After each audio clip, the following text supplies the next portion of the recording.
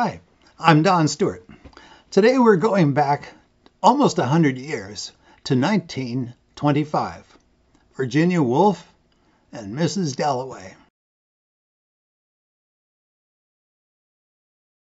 Now she's pretty famous for, that's Virginia Woolf, not Mrs. Dalloway.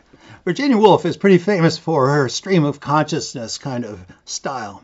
But I've picked out one pretty normal sentence, really quite beautiful. Let's take a look. Now it was time to move.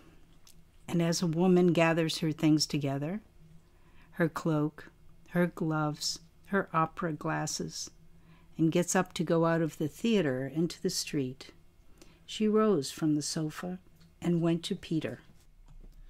The first thing I want to do is to take all of this apart. First thing we see is actually a sentence, and there's an and after it because we're going to be joining it to a second sentence, but that doesn't come until the end. So let's put both of those up there. And by the way, there's a nice little way to check that these are in fact sentences. It's called tagging. It looks like this. Now it was time to move. Wasn't it? She rose from the sofa and went to Peter, didn't she? If you can do that, it's a sentence.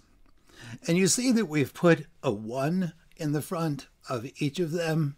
Those are going to be called level ones. Now we look at the next piece and we realize it's not a sentence. We can't tag it. So we drop it down, indent, put a 2 in front of it, so it's a level 2.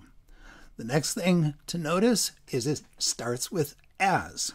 Remember, like and as, that sets up a comparison. And we have that little slant or slash because she wants to slice open this piece and put in the information we need. What are the things? Her cloak, her gloves, her opera glasses. And notice they have a slant after the 3. They're 3s because they describe something in the 2, and they have the slant because that's where they go, up in that level 2. If they went at the end of the level 2, they wouldn't have those slants.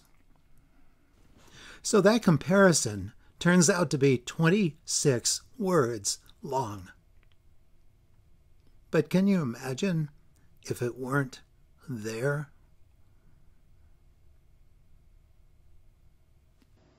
It would be a huge loss, wouldn't it?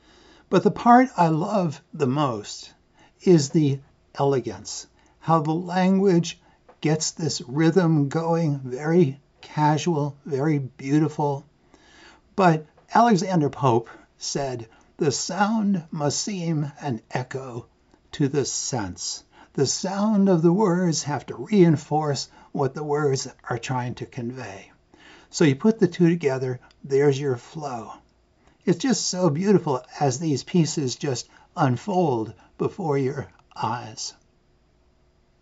1925. A cloak. Haven't seen a cloak for a while.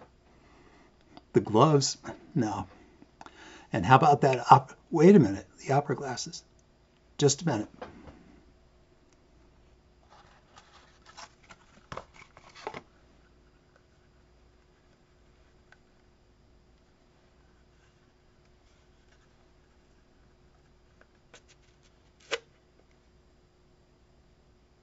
Haven't seen those for a while.